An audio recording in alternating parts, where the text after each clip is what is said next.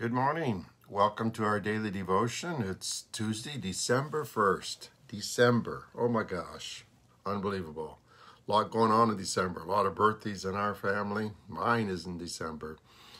My brother, although just too many to mention. So December is going to be a busy month for us. And let's pray that maybe we get a hold on this pandemic at the same time. We're in Matthew chapter 2.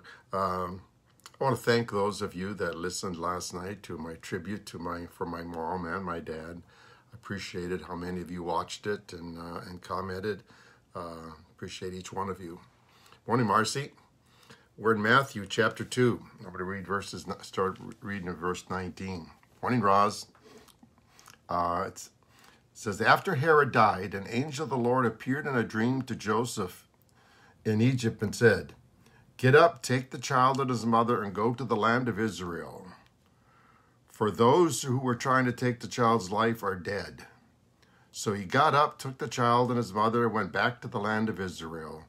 But when he heard that Archelaus was reigning in Judea in place of his father Herod, he was afraid to go there. Having been warned in a dream, he withdrew to the district of Galilee, and he went and lived in a town called Nazareth. So was fulfilled what was said to the prophets, he will be a Nazarene. Now this is what I want to talk about this morning. Do you ever hear God telling you to make drastic change in your life? Mary and Joseph, I mean, just think of it. Forced to go to Egypt to escape from Herod. Morning, Rose. Morning, Parker. To escape from Herod, going to another country with a different language, a different culture, etc., and live there for a long period of time, away from his family, away from their friends. God asked him to do this. He was forced to stay there till Herod died. Then he was forced to move to Nazareth again with his family to escape Herod's son, again, away from his family, away from everything. Listen what it says about Nazareth. You could sit there and say, well, that's no big deal. But listen to what it says here in John chapter 1. I'm going to read verses 45 here. It says this. You find it here, sorry. Okay. Philip and Andrew and Peter were from a town of Bethesda. Philip found Nathanael and told him, we have found the one Moses wrote about in the law, and about whom the prophets also wrote, Jesus of Nazareth, the son of Joseph. Nazareth? Can anything good come from there? Nathanael asked. It says, we found Jesus and Nathanael, and he's from Nazareth, and Nathanael is like, the Savior has come and he's from Nazareth? Nazareth was a small town, probably like 500 people at that time, far away from everything, very insignificant. It was like nobody of any noteworthy lived there. And yet that's where God sent his son, Jesus, to live with his mom and dad. And they were willing to do that, willing to make drastic changes in their life. What would you do? What would you do if you ever heard God calling you to make a drastic change? Morning, John. What would you do? I can remember years ago when God called me away from my business. I had my own business, and I wanted to do ministry so bad that God called me over to this church in Artesia, New Life Church, to be a janitor there. And just so I could be around ministry, working for a very low salary, working for peanuts in comparison to what I was making with my own business. God called me away from my business that I had for many, many years, and to be a janitor, just so I could be around ministry. And then I got a chance to do youth ministry, and then he called me away from youth ministry to go back with my work with my son to start PHR, traveling for years to other states. And then he called me away from that. He called me again to make another drastic change in my life, to leave that lucrative business to where I was making a really good living. Called me away from that again to go to work for nothing. For 1 year, I worked for the Kingdom Causes with Brad Fieldhouse for a year. That's where they do all kinds of social work in the community. And then I was attending a church called Revolution, and the pastor had a meltdown and had to step down. And so I stepped in as a pastor there for a year, again, doing it for free.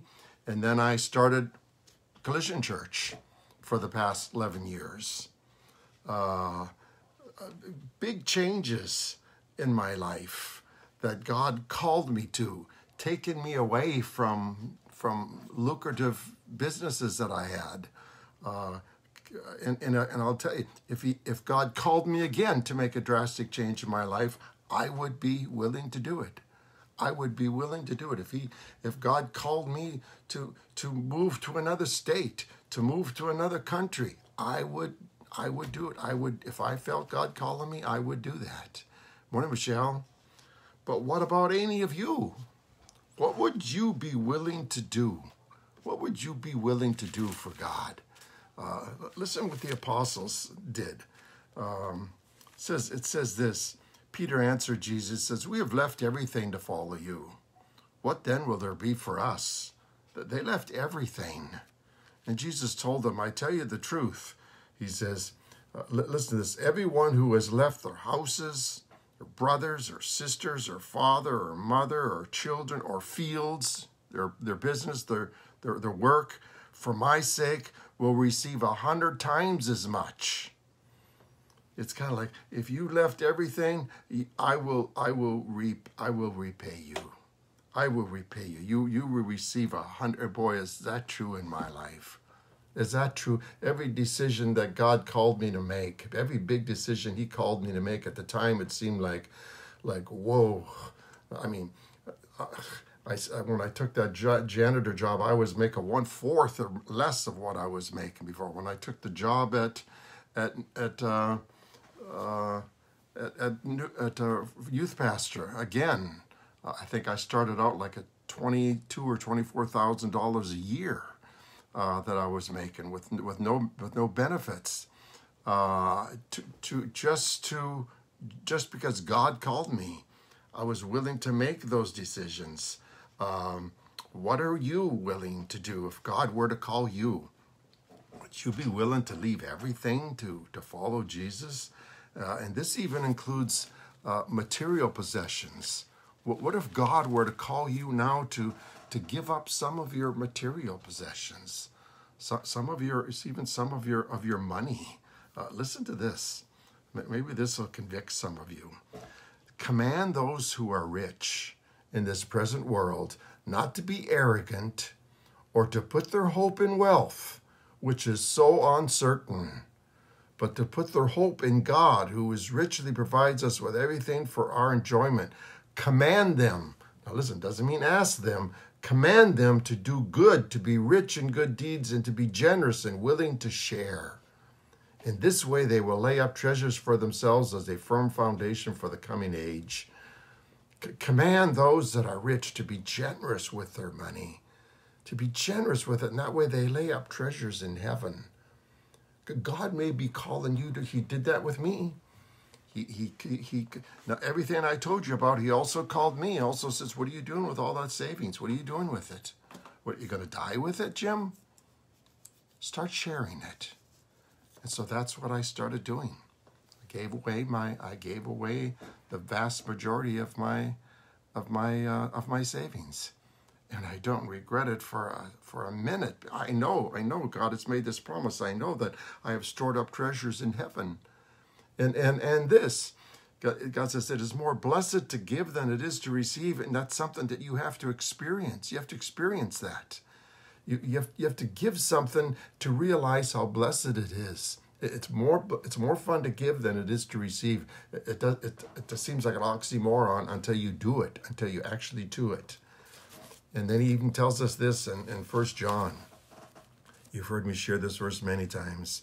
If anyone has material possessions and sees their brother or sister in need but has no pity on them, how can the love of God be in them? If you see people with needs, God expects you to reach out and help to take care of those needs. He expects that from us. And if you don't have money, you have time, you have talents.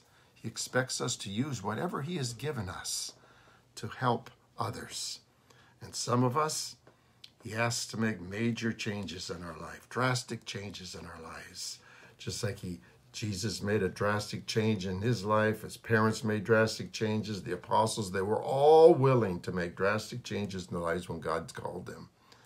I pray that each of you will be willing to make drastic changes in your life, should God call you and ask you. I hope you heard him this morning. I hope you heard him loud and clear. I don't know what he might ask you to do, but trust me, he'll ask you to do, especially if you open up and ask him, God, what can I do to help you to build your kingdom? Trust me, he will start letting you know what to do. So it isn't all about money. Sometimes it's about time. Sometimes it's about talents. Sometimes it's about making major changes in your life. Be willing to do it. God bless you. Have a great day. Tonight is our youth message with Impact. Otherwise, I'll see you tomorrow morning at 7 o'clock. I thank each of you that stay loyal to these devotions. Thank you so much. God bless you all.